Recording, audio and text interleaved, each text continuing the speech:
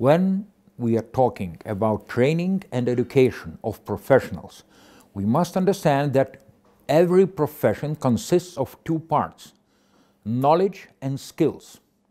And knowledge is acquired by learning new facts, new data, some new theories, and this is a process based on cognitive processes.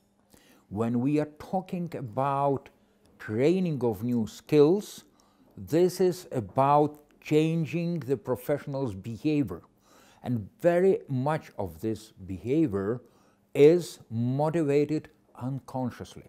Very often this motivation is rooted deeply in their childhood or their adolescence experience, and also very much in the professional milieu experience, how he or she adapted to his professional surrounding and he feels well in midst of the medical society. But when we are talking about the different skills needed to talk to vaccine hesitant people especially, we are talking about kind of skills which are not about treatment, which are not even about disease or medicine. They are about the motivation of the other person and how this motivation can and should be elicited from inside of himself or herself. It's not me who must impose this motivation. So that means it's completely different set of skills which is needed in medical practice. So we must help our colleagues to acquire these skills, and this is not via teaching, it's via training. And training is actually change produced in action. Not sitting, listening, writing something new, but trying to do something anew and actually making himself or herself more and more accustomed to this new way of behaving. So this is a difference between learning and training.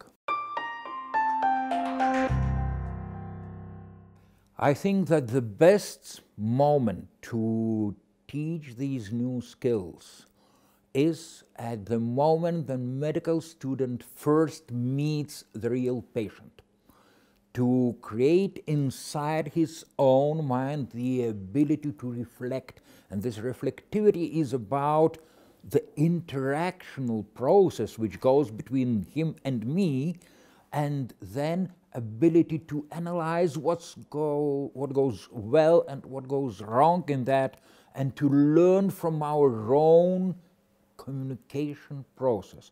So we in Vilnius University are teaching these skills on the third year of medical curriculum.